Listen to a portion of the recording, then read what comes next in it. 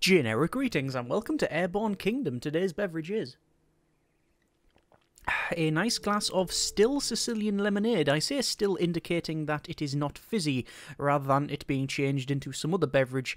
Not that I know how that would even work. Either way, this is a city builder with a bit of a difference. The city itself floats and will move around, which means that basically instead of you bringing the resources to the city, you bring the city to the resources. It's a game I've been playing over the Christmas period and enjoying, and I thought we would do a bit of a series on it. There are several regions in the game, and you have all of your typical city builder stuff, so you'll have to gather resources, explore, find and research different technologies, expand the city, and meet the desires of your populace. So it's got all of your typical stuff in there, with the added twist that the city itself flies. Either way, we're going to go to new game and start this thing off.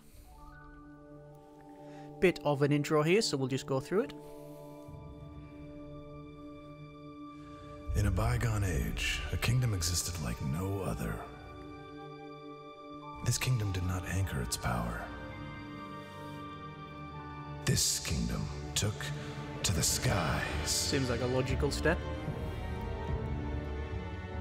The Airborne Kingdom traveled to every kingdom on the ground, sharing knowledge, culture, and tradition. That's nice of them. Its great council guided the lands through a golden age. Yet, long before even our elders can remember, the Airborne Kingdom vanished.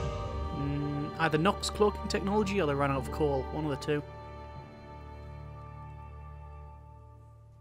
The people sought to continue their harmony, but self-interest began to overrule. As it does. The land's 3 regions slowly isolated. Trade, travel, connections all unwound. Oh dear.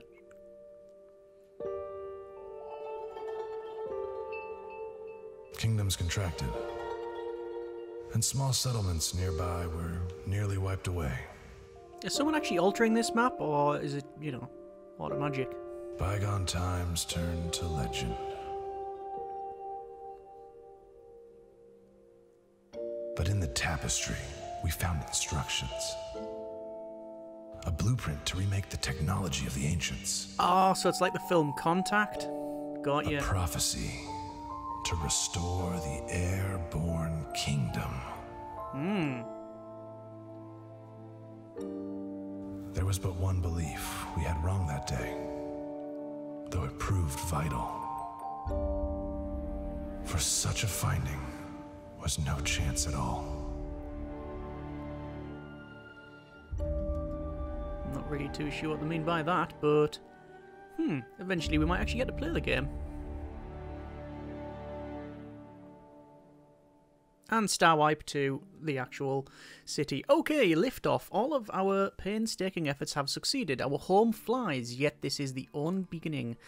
To truly rebuild the Ancients' vision, we need to find every kingdom upon the lands and befriend them as common allies. We also need inhabitants to form our great council in this new empire. We should start with the kingdom of Rotula, not far from us, and the only kingdom we know. But first we must build houses and find supplies. So quick rundown through the UI. Top left we have our time of day and time controls. You do have a day-night cycle. It doesn't seem to actually alter anything other than the visuals, but maybe things get introduced as we play along with the game. I should point out I've not actually completed the game, but I've got maybe a third of the way through it, so hopefully enough to understand the basics and get a decent amount of way through this one in the series. We have at the top here our overall travellers and our people's needs. So we are currently satisfied. You can see it goes from jubilant up to angry, and you have certain needs in order to make them obviously happy or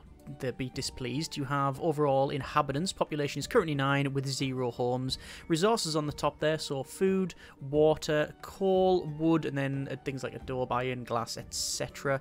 We have also our lift and speed, obviously something that you need in a kingdom that floats. We also have our overall storage on the top right, which is currently at 32 over 100. That can be increased with things like warehouses, and then relics, which you will find throughout the land. On the bottom bottom here, we also have buttons for building, showing the map, and research, which we can't currently do. So a quick zoom in, we can see that we have this sort of steampunky looking platform here with absolutely zero health and safety regulations in place, because we have, well, basically vast drops where not only can you fall off and get minced through these propellers and wings here, but also you have gears like that can, well, you pretty much get Terminator 2'd straight in that one there. Anyway, we have to move around. I'm just going to wait for the tutorial to pop up and tell us how to do that. But spoiler alert, you right-click and it moves around there. So yeah, we have this. I have the tutorials enabled. I'll keep that on for the time being, but we'll see how far we get. So I'm going to move around here. You can see we are slowly moving around. We're currently on 76% speed, and that will increase and decrease based on the size of your city, as well as the amount of propulsion things you have on there. Basic controls is standard stuff, so it's WS and D to sort of move the camera around, and you can scroll in and zoom out, and yeah, it's all the typical stuff. We'll actually lock our camera to the town centre there. I would say that the main resource to focus on is coal. If you run out of coal, then this thing, I'm guessing, crashes out of the sky, although I've not yet tried it. I've not yet got to that failure state. This is a case of not... This thing cannot fail safe, it's fail deadly, so when it breaks a lot. Anyway, we want to build some housing blocks, so let's go to building and then over to housing blocks. So a housing block provides shelter for one inhabitant, each block clumped together with the nearest neighbours to form a 2x2 house. Actually, what I'll do is I'll use paths here, and I will build them along and round and put like a path all the way around this thing. Although they can wander on this little platform, I like to space this out. Now, as you build, as you may imagine, this will get heavier, and that obviously will alter your lift. So currently you're on 21 of 40. Imagine that as weight, so we're currently 21 of the maximum of 40. As we build, it will obviously increase and decrease. If we go over to housing blocks, we can place one there and then one there, and you may notice that it actually starts to list over. It's not very noticeable there, but it does start to list over. Either way, I'm going to put some more housing blocks here, and then 1, 2. Same thing on the other side, although we do have to, well, actually we need to put it on there, but I've actually ran out of resources, but there you are. So we're currently tilting over by only a tiny bit. It's almost imperceptible, but we are tilting over to the left, or the port side there. It's asking us to gather resources, but currently we don't have anywhere to gather resources. We need for that where is it? A hangar. So I'm going to put the hangar probably on the back here. So I'm actually going to place it there with a pathway that goes down the center, because eventually I'm going to place probably 2 hangars pretty much side by side.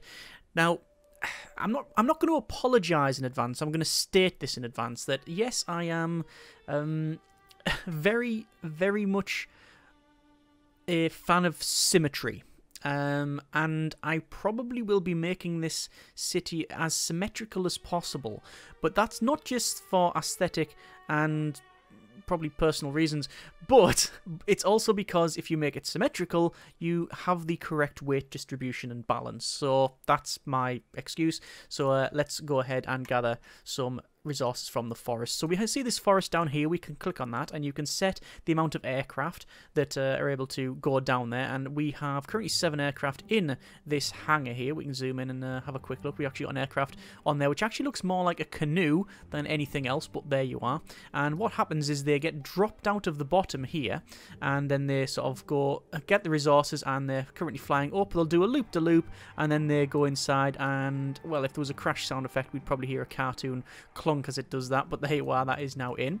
So back over to building and to the housing block, although resources have not yet been brought to there. They have been sorted now, so we'll place a housing block in there. 1, 2, 3, and we need 1 more there, but we're not yet able to do that. Just waiting a little bit longer. And how many resources? Currently on 1 wood. We're getting plus 24.9. Well, it says, yeah, we're getting 25 an hour, so that is fine. However, you can see down the bottom, this has now started to be used up. We've only got 10 remaining trees there, so we're going to have to move along, and we'll move over to there. So right click, and it puts a balloon to indicate our waypoint, and we now slowly go towards there. However, our speed, maximum speed, is now only 59%. Researching new buildings, this is asking me to build an adobe kiln, and that's... or adobe? Is it adobe? Adobe? Anyway. And it asks us to build a kiln, which we need to get... Well, are we able to do that? I think we need the academy first. Anyway, just waiting for this to head forward there, and you can see we do have a fairly decent range there. Actually, we can build another bit of housing there because I want to get everybody in a house. This is almost used up, this forest, so that's pretty good. Yeah, it's an academy we need, so I'm going to max out the gathering of the wood over in this corner. So there we are, and that will be then enough for hopefully to build the academy.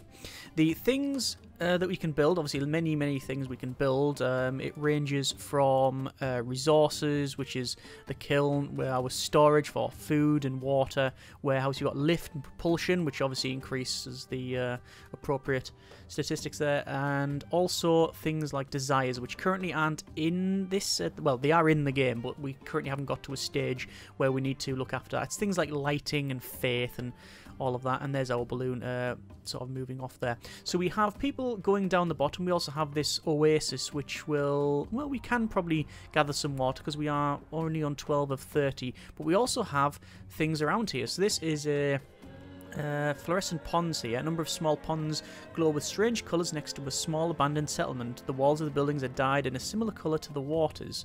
So the source of the pigment is a mystery, but it appears we can change the colours of our own buildings with this. So we will say take the dyes, and that means now that we can go over to our main settlement and over to the customised motifs, and we can actually change the colour of it, and you can say apply to all, or you can apply it to different sections. I actually like that one because it's just a little bit more vibrant than that one there, even though that's a bit more steampunky. I think we'll go with that one there and apply to all. But you can customize every little building by clicking on it and changing the customized motifs.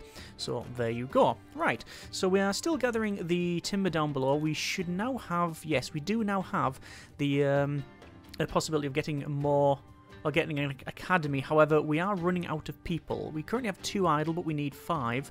However, if we click on this settlement here, this is a small settlement. We approach a hovel on the edge of nowhere. Some settlers wish to join us and leave the land's toil behind. So we'll look for migrants, and we have 3 people here, which we've got excited to join, and curious. So some of them will require more needs than others. At this stage, all of them will join. There's no big problem there. And, oh, actually, this person will not join. They need to have, well, they need jubilant, so I guess we can't do that one.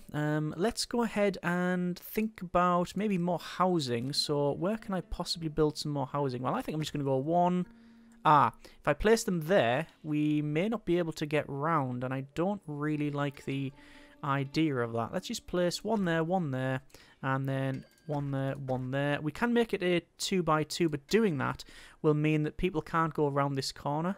Is that true, though, or can they walk through that? I'm not actually sure. Either way, we've got enough housing for the time being, so I'm not going to bother too much. Let's go ahead and check out our academy here. And this is basically our research centre. I'm going to build the academy. I could build it forward like that, but because of its size, we could have 1 there and we could have 1 there, ideally, with the paths going beyond it. I think that's the way forward. Or I could have it side on. You know what I'm going to do? I'm going to have it side on a bit. Maybe run that across, that down there, and then that around. I think that's the right size. And then the academy, yeah, can go in there. Now, it will mean that the academy will be slightly offset, because I do plan on having 2 academies, and it'll basically be that. Okay, so that's the academy. The other academy will go there, so slightly offsetting it, but it should hopefully function. And once the academy's there, we'll be all right. It's telling us about speed, but I think I've mentioned that the speed is altered based on the weight and the propulsion that you have. Academy is now complete. We will open the research tree, and we now need to get this kiln here that has a construction cost of 15 wood and has 3 people. You, as far as I can tell, cannot assign people to different tasks. They will be assigned to the jobs on the city, and then any remaining will be either going in the plains or building. Let's have a check here and see if this other person would like to be recruited. They are excited to join. We will invite them. We're now on 12 of 12 population with one of them idle. So we can see that we have people going down to the oasis there. We also have some coal and we are gathering some food as well. So I'll wait until our food and such is maxed out and then we'll go forward from there. I think the housing, I'm probably going to move further forward and have sort of the aft section to be more industrial and the fore section to be more sort of housing and for the people, because when you build the kilns, they don't like to be next to the inhabitants. So I think that's probably... I think we'll probably move these, actually. Can we move them? No, we can destroy them, but I don't think I can move them, which is a bit of a shame. I might have to... Oops, hang on. I've accidentally moved the kingdom. Let me just go there. Yeah, I think we may end up altering some of that. So, gathering food with not a lot of people. I think we probably need to get some... Let me just stop the city there. Let's see what we need. We have... 5 people on the oasis. Nah, there's some on the water hole. We have 1 on the thickets, which is providing food, but we are trying to get to that city over there, that very large one. And we've already had a look at that one. We've already had a look at this one. I think it is basically wait for the water and food to be somewhat maxed, and then we'll head sort of forward there. Water storage is almost full. Oh, it is now full, so I will say nobody assign there, and then move up, and I will now start to gather the coal. Actually, I'll gather the coal from back here because, quite frankly, it's probably better to do so. I don't know if it's adobe. Anyway, the kiln is researched, so it transforms clay into bricks, I believe.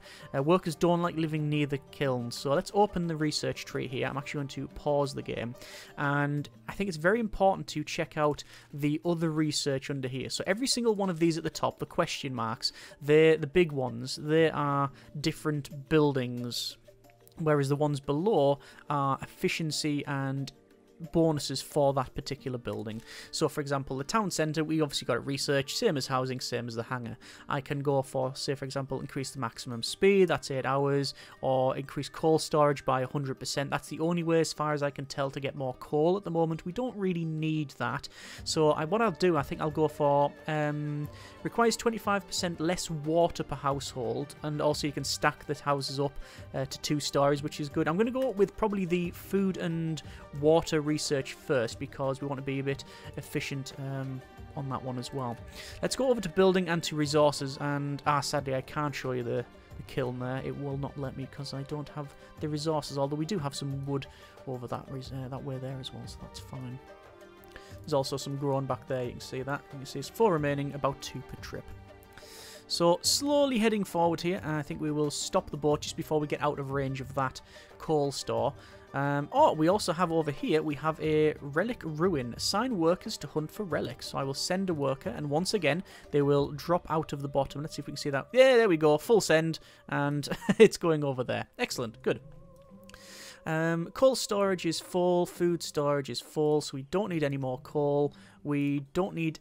Actually, we'll keep people on the food, but we do want to get people to collect some of this clay down here. This is a clay deposit, and we'll see if we can pick up all of that, and we'll do a similar thing over this area as well. So these are pretty much maxed out. Obviously, we do need to increase the storage at some point, but at this stage, it's probably not worth it. Anyway, what I was going to say about the pathing. The pathing, I'm preemptively going to run around. Probably not a great idea because this is obviously increasing the weight of it, although each one of those is only 0.01, so it's actually not much at all. But in terms of resources for the kiln, it's going to require some there. So no more food, but we do want to go for the forest, and we have people assigned to that there. You can see there's like balloons, and that's the amount of people assigned to that. So 5 and 1, 2, 3, 4, 5 balloons, yeah, so that's what it has. Haven't really commented on the look of it. I looked at this and thought it was like a sort of nice traditional tapestry or hanging, whereas a friend who I was showing the game to said it looks like a Victorian tiled floor. So, cannot unsee. I think that's a fairly accurate description of of that, to be fair. So, yeah, there you are. So I'm going to start moving the kingdom there. Obviously, the more things you have to propel yourself or lift the thing, it will require more coal. But at the moment, we're just using the basics there. So it looks like the storage over there, sorry, the clay deposit has now been used up, and we've now got everything in storage. Currently on 18 of 100. We're going to get all of the wood from here, and then we need to build a kiln. You can see that the building itself has stopped because that is the last remaining sort of job in the list. As I said earlier, I don't know if there's a way to reassign people from the jobs, or whether or not you can prioritize certain jobs over the others. I actually don't mind you can't. I like the fact that it's just automatically done. It's a fairly chill game in that regard. It's not micro heavy, so not that I've found anywhere. So there's all of the planes coming in. We now have 6 wood, although they're going to come out and then start to store in there. In terms of storage, we do want to place some storage actually, and the storage will probably go closer to these, because when they come out, you want them to place them in the storage in and around where we're going to be using it. In terms of storage, you've got food, a warehouse, and water. So we could probably place a warehouse on either side. A warehouse there would be good. What's the size of food storage, actually? Storage, food, and a food. Oh, it's actually the perfect size for going there. Oh, that's a shame. Right, what I'm going to do then, I'm going to increase I'm just going to put a path there and put a path there. I'm then going to go ahead and build 1, 2, 3, 4, and actually delete these houses here. I'm actually going to go to building, destroy, and destroy those houses, and destroy those houses, because I think it would be better having them just a little bit further forward and having these as food storage areas, and then warehouses here, and then I think overall that would probably be a little bit better. Obviously, sadly, some people are currently without homes, but you know what? They're currently working as well, so it doesn't really matter too much, does it? So there we are, that is now gathered up. We will set these guys to, I think, gather... Well, what do we need at the moment? I think more of this clay is the way forward, but we are going to head forward, and we need more wood. We're on 32, and there's loads of wood over on the left-hand side there, but we're actually going to head to this big city here, because that is our main objective at the moment. Over to building and to our storage. I'm going to place a food storage in here, and then a warehouse in here, simply because I want to try and, like I say, offset the thing here. And you can see actually that's starting to bank a bit to the rear there, but hopefully not a massive drama. We're currently on 36 of 40 lifts, so this is already quite a large city. I think it's important not to really overdo the building there, but then again, that's pretty much what I've done already. But at least we can collect a lot of like coal and resources and such, and I think we're probably in range of this kingdom, so we'll have a little chat. And yes, we are in range. So this is the kingdom of Rutula. So to fulfill the prophecy, we must have Rutula allied with us, our machines, or the crowds, and give an audience with the queen. So they seek an ancient blueprints that can combine with the knowledge to make wondrous technology. So we can go for... We search for technologies, and we can get things like a glass smelter, vertical rotor, and sails. Those require relics, so we have currently 3 relics, so I'm going to get a vertical rotor.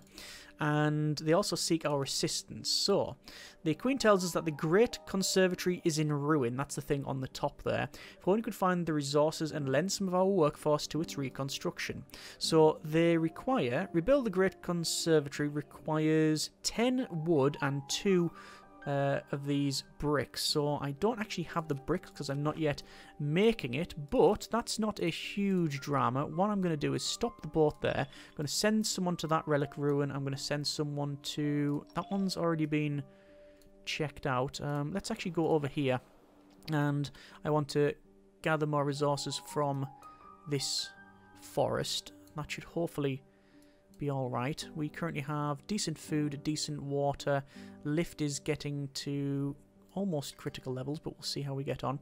And least we've got resources around. So that's relics found, which is fine. That one. Oh, there we go. We can send people there. So I'll just stop the... I was going to say stop the boat. Yeah, sky boat, I guess. And we'll just see how these guys crack on. You know what? Do I really need that food silo there?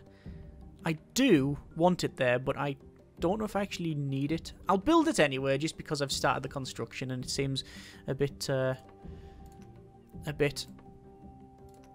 problematic to destroy it. I should also check the map out as well. So there is the map, and I should point out that the map itself shows us our maximum population, the allies, and we can check the tapestry out. This is what was shown at the very start of the game there on the intro. And we also have our quests, and this is obviously not populated, but as you explore the different areas, it will populate itself, so that's pretty good. Over to building and to the resources here, and we need a kiln. So I'm going to... I need 3 people, so I'm going to go 1, 2, 3, and then assign 3 people to the kiln. And you can see we now get this thing around it to indicate that basically we are... that's like the negative radius, because it's, I don't know, it's a kiln, makes noise, or is smelly, or something. So you don't want it in the building area, so that's why I'm going to put it towards the rear of the boat. I could put it sort of right on the back of this thing. However, putting it there may offset this a little bit. Actually, where it is there would be perfectly acceptable. I'm going to place it probably there. Now that's going to, yes, that's going to push it further back. I don't think it's officially listing. No, it's not. Lift is getting to critical levels, but we should be able to alter that with some rotors and with some technology, but we'll see how we get on there. So I'm not going to alter anything else because I want to get that then bricks made. And once we've done that, we can then head off to wherever. We can see in the distance we have some quartz mine there. Those, you get quartz to make glass out of that one. We also have, looks to be a relic ruin. We've got more stuff. That's where we came from, back over there. Oh, there's a housing block upgraded. Requires 25% less water per household. That is good. I will do the same thing for food, just to try and get that extra efficiency there.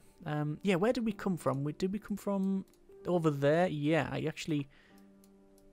Was it there? Yeah, it was back over there. There was actually a city. It's very tiny. You can't actually see it, but that's where we came from. Anyway, we've also got a big city over there in the distance. You can see the sort of pyre burning, and I think there's one over there as well. There's 4 in total for each tapestry, section, and then there's 3 sections in total. So it looks like the kiln is up and running. Let's have a focus on that. So lock the camera, and there you go. People are bringing the resources, hammering away, and building the bricks. This is good. So once I've got the required number of bricks, which I believe was 2, and the required wood, which I think was only 10, we should be able to send it to this city. We don't need any coal, we don't really need water or food. Basically, we're doing alright for the resources. The main problem is lift and speed. Speed, we're on 40% maximum, and lift, we're at, well, less. So we're on 38 to 40. All workers are currently busy, so I will tell 1, 2 workers to come back. So we now have, it should say 2 idle eventually, and rebuild the conservatory. So we are now building the conservatory once again. So that is good. We have to hang around this thing while the conservatory gets built. That shouldn't be a big problem. And I guess... Is it getting rebuilt? Or do I have to be a bit closer? I think I might have to be a little bit closer. Let's just speed up to max speed while we head towards that. There we go. That's starting to build now. I don't know whether it's because of where we moved, but yeah, it's starting to build now, which is the main thing. We can go for resources, or rather go for technology. I'm going to go for the sail increases speed, but the glass smelter gives us resources that we currently don't have, nor that we may not... I don't know if we actually need it, but I'm going to go for that anyway. I like the way that the walkway to the kiln has currently not being built, whereas everything else has. That is curious, to say the least.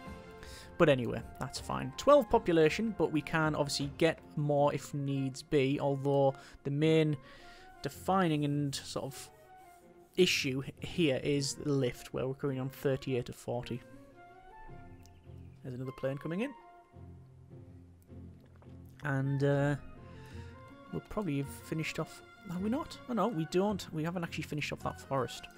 In terms of technology, we've got, let's say, the 25% less food per household researching, but we can go for lift, which is the vertical rotor there, and that is really, really useful, but it does require resources. So, yeah, we can also go for... actually, I don't think the town centre we can. No, we can't do anything with the town centre in terms of lift, which is a bit of a shame. Anyway, apparently the conservatory is now completed. So, with our resources and labour, the conservatory is whole again. Upon seeing our efforts, a couple of locals join our cause, agreeing to take part in the Great Council. Yet the conservatory is still weathered. Its groves rotted. The Queen asks us to find a sapling from the golden trees of Cardor. Okay, fair enough. The whereabouts of the tree is unknown, but it's rumoured to be marked on our map. Okay, let's have a quick look then. So I will have, for a start, have to build some housing. So 1, 2, and 3, 4, and we're on max lift now, so we can't actually build any more. But there you are. Let's go over to this, and apparently the tree is over here, so that is fine. So what I'm going to do is head over to that location. If I press M, we can see we get a little point. Actually, you can hardly see it. I'll put it there.